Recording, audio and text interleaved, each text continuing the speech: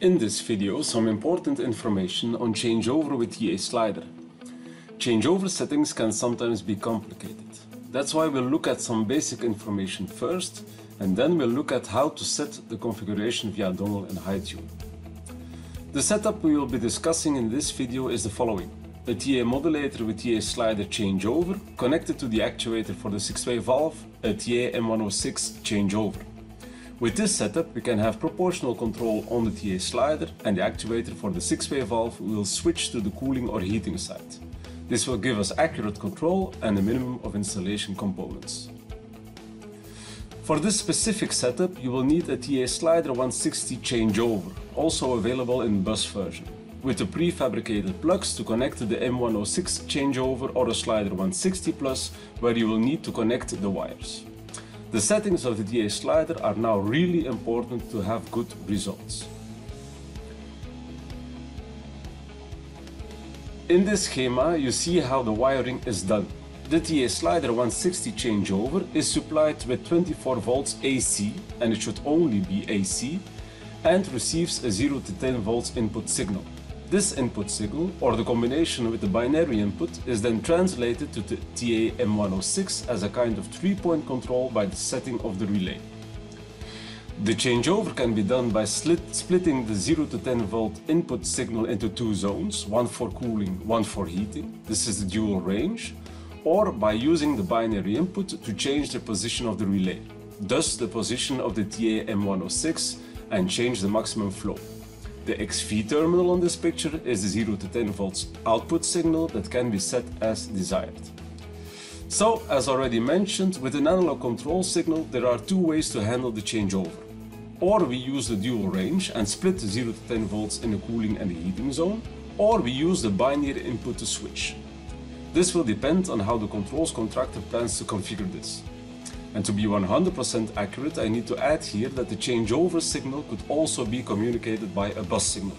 Of course, when using the bus slider versions. We will discuss this in a later video. Before starting the programming of the TA slider, we need to check two parameters. How is the 6-way valve connected, heating and cooling side? And when using dual range, how is the heating and cooling zone mapped by the controls contractor? Heating on the low zone of the 0 to 10, cooling high, or the other way around. Here you see 4 options of setup. Each option will need a specific configuration. We will attach a file to this video explaining the different steps and configuration for each setup.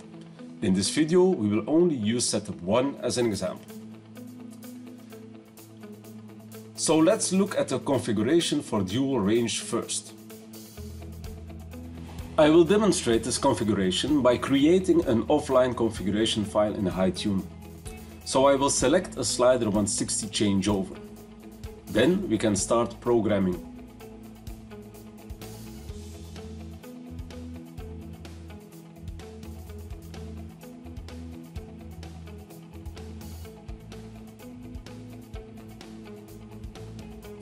The first step is to set the input signal to dual range.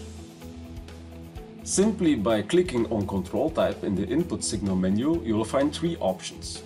We select dual range. You see now that the signal input is 0 to 3.3 volts and 6.7 to 10 volts. Of course, we can change this in other values.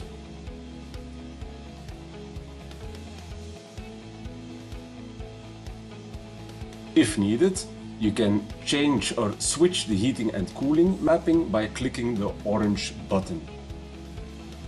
The second step now is to properly set the correct valve in the valve selection menu. This will give us the opportunity to set the limited flows instead of stroke limitation in millimeter. I'm selecting a TA modulator 15, and as you have seen, I have sent the flow data to the actuator, which gives us more information. The third step now is to set the limited stroke. We will use an example of 400 liters for cooling and 200 liters per hour for heating. So simply by shifting the stroke limitation button, clicking on stroke limitation, And then instead of limiting with stroke, I will limit with flow. So click the flow button, and then we can change the flow values for cooling, as we have set 400 liters for cooling.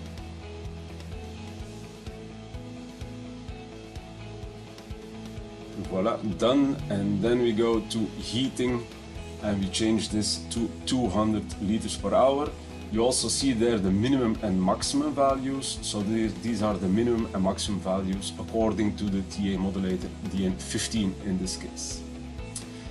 Then we go back to the stroke limitation, and you see here that there is an option to set the minimum stroke. So if needed, you can also set the minimum stroke in flow or in stroke value in millimeters.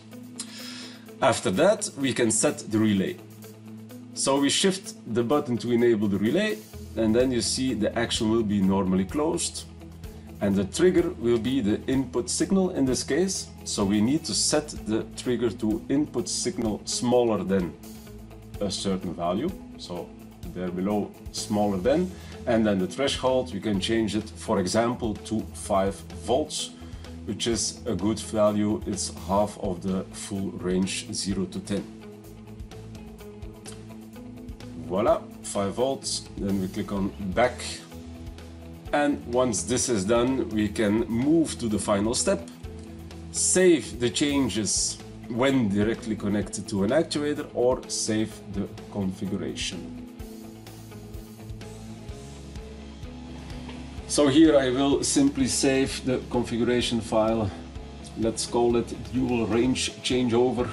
And after saving this, I can find it in my HyTune app and share it with others if needed. So dual range changeover, then save, and job is done. So let's look at the other option now, the changeover via binary input. Again, I will demonstrate this by using the offline configuration. So I'm creating a TA slider configuration with the TA slider 160 changeover. Need to select this first. Okay, then we can go back and start configuring. Let's look at the input signal first. You will see that it's set now 0 to 10 volts proportional. If needed, you can change this, but for a dual range, that's not necessary. And then first step is to set the correct valve. So we click from IMI Hydronic, then we select the modulator that we are connected to, or that the slider is connected to, and we send the flow data to actuator. Second step then is the binary input parameters. So let's click on binary input. Then we enable the binary input, and you see that the trigger here is an open input line. We could change this to closed input line depending on how it is set from the controls contractor. And then the action needs to be change limited stroke. We are programming in dual range. You see that the standard mode here is now set to cooling. If it's heating, then you can change this depending on how the 6-way valve is hydraulically connected. And then we can set the limited stroke. You see here, millimeters.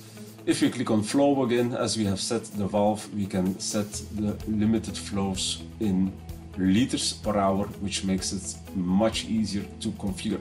So let's use 400 liters for cooling and 250 liters for heating.